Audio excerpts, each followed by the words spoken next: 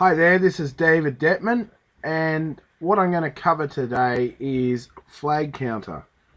I've found this quite handy. I've had it on a few websites now. It's really good with doing a WordPress blog because I've just inserted it into the back office of WordPress in the HTML. So it's on the sidebar, so it comes up on every page. The best thing about it is they give you these stats.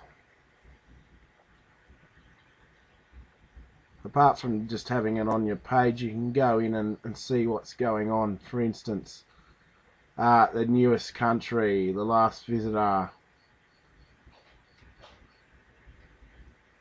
unique visits, flag counter views. For instance, if you go into countries,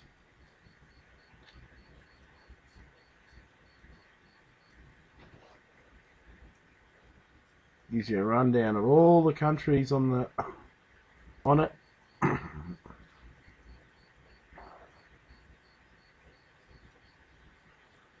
I mean, look, it's a pretty cool thing. I believe you can upgrade and pay for it. I've never paid for it. With the page views, for instance, it gives you a graph of new visitors and views. I mean, the new visitors and the flag counter views are pretty much your page views. So as you can see, I mean, it's just a cool little tool.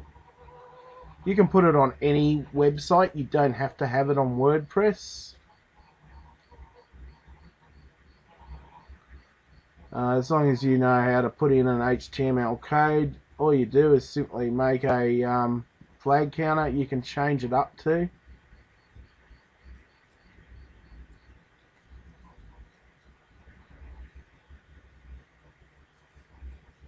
I mean, how cool is that?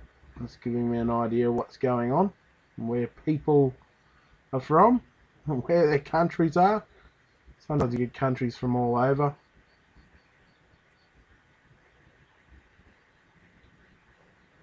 Yeah, so look, I mean, look, it's just a really cool tool.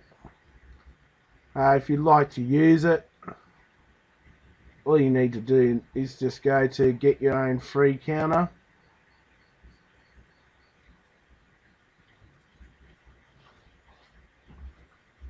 Alright.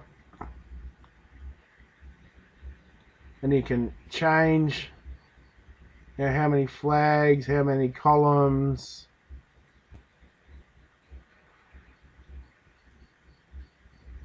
Alright. And that's pretty much all you do is you grab it and you just get the counter. You have to register. Okay.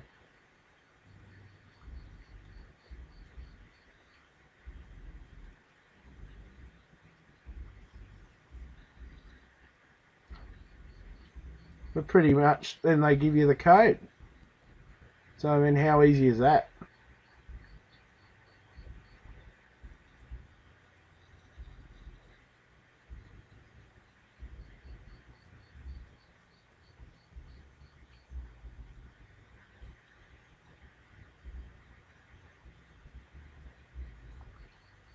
So I've never had a problem with this tool, just to let you know. There's a few times it hasn't shown up, but pretty much it works.